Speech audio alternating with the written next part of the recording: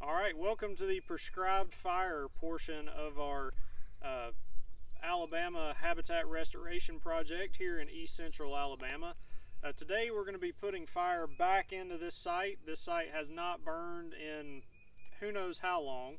And one thing I want to talk about is some of the parameters that we're burning under on this site with those considerations.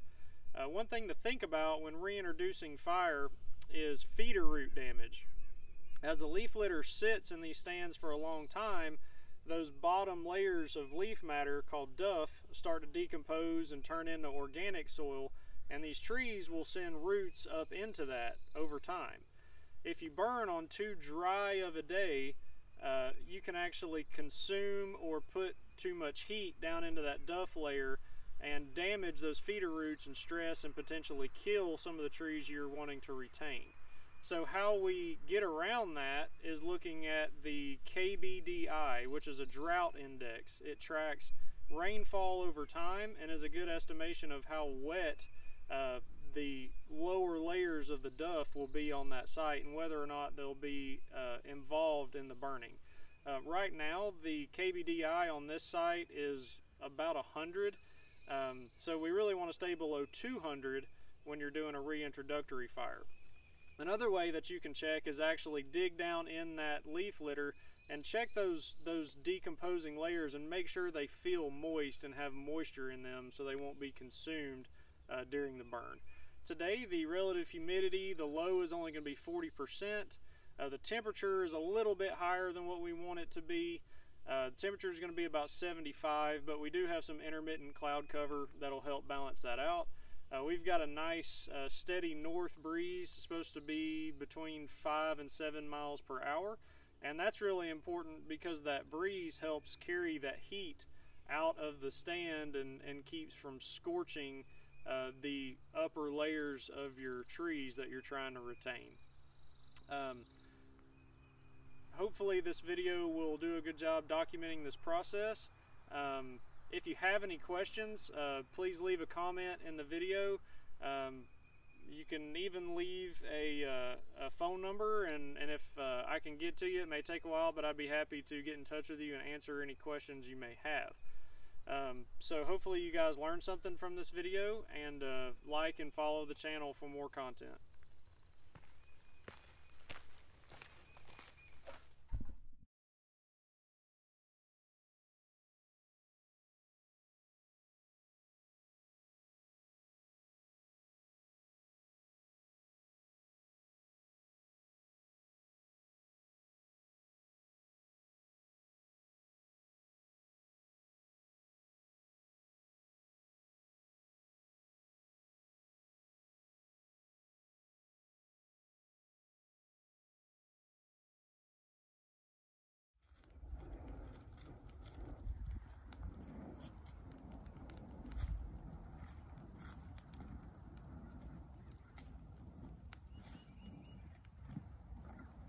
That's good.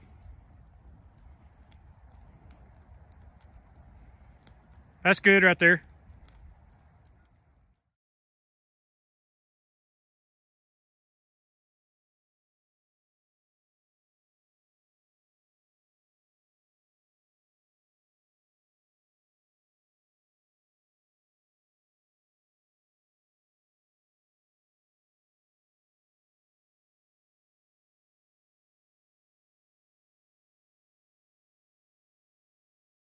Fire, I'll film.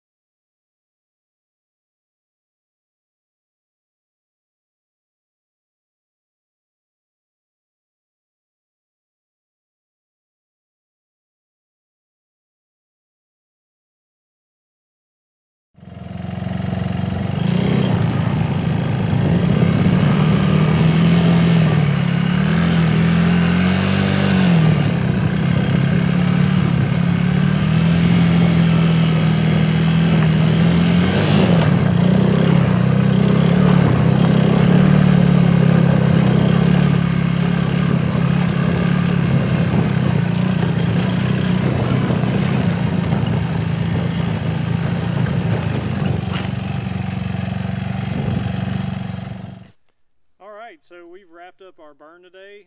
Overall, everything went really well, had a really good burn.